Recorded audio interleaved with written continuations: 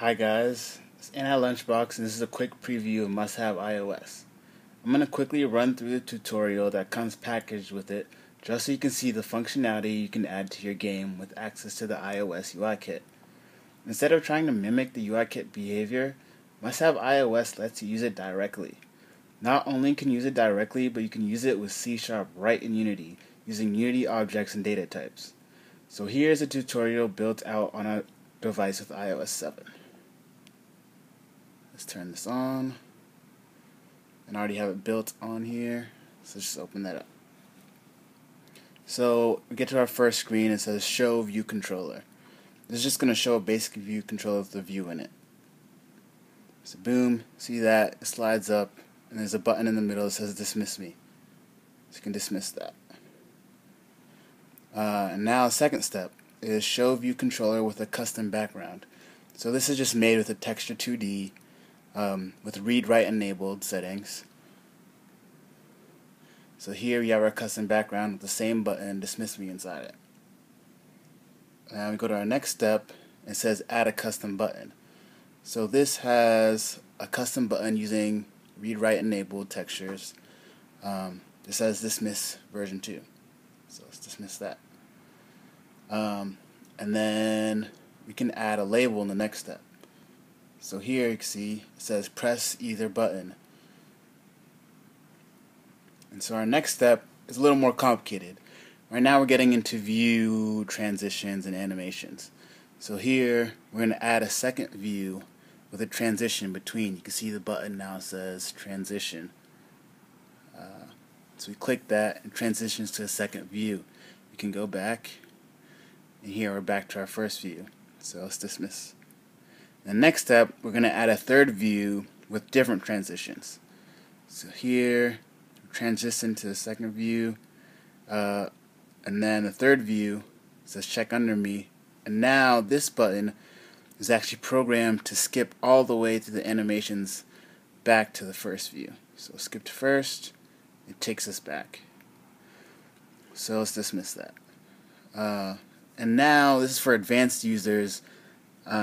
There's an alternate animation method. Basically you can customize your animations here. So here I included one, so it just zooms out and then fades away. And then the next step is adding a picker view. So this, I added a 3-column picker view, so you see 1, 2, 3 of colors, shapes, and data types. So basically you can just scroll through these and pick whatever, and you can get the result back in Unity. In fact, in our next step we're going to show a text view that shows the results of the picker view. So here you already have it say color blue, shape circle, type string. So let's change that, and once it settles it's going to say color yellow, shape donut, and type int. So now we want to dismiss that. Let's go to the next step, and how to use a navigation controller. These just basically pop view controllers on top of each other and push them. So here we have the title of our view controllers, page 1. Just click the left bar button item. Let's go to the next page. So now we're on page 2, and it automatically shows a button that goes back to the previous page. So let's just press that. We're back here. Press done. We dismissed it. So now into our next step, which is iPad only, is how to use a popover controller. This basically just makes a view controller into a smaller segment. So you can see here we're going to have it originate from this actual button. So you can have it originate from a box or anything on your screen. So we have that, and you can see it's still using the same navigation controller that we were using before, so we can still use the same functionality there as well. So I had to switch over to the iPhone since it's just a little more visible when we get to the alert views now.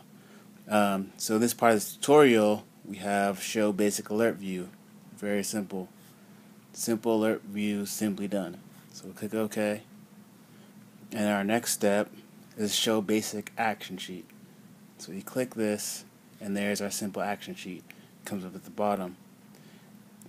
And with all these, it's not just UI. You're able to get back the actions from them. So show an advanced alert view. So we're going to show you how to show a bunch of social sharing options. This is just an example. So here's an example of it actually working with something. So Facebook, it opens up Facebook for you. That's actually probably going to take a while. So let's just go back. iOS. And now let's go to the next step, show an advanced action sheet. So here's an advanced action sheet doing pretty much the same thing. You can also cancel out of this by just clicking here. So that's a tutorial of MHiOS. It's a great supplement to your game, so I hope you get it. Alright, bye.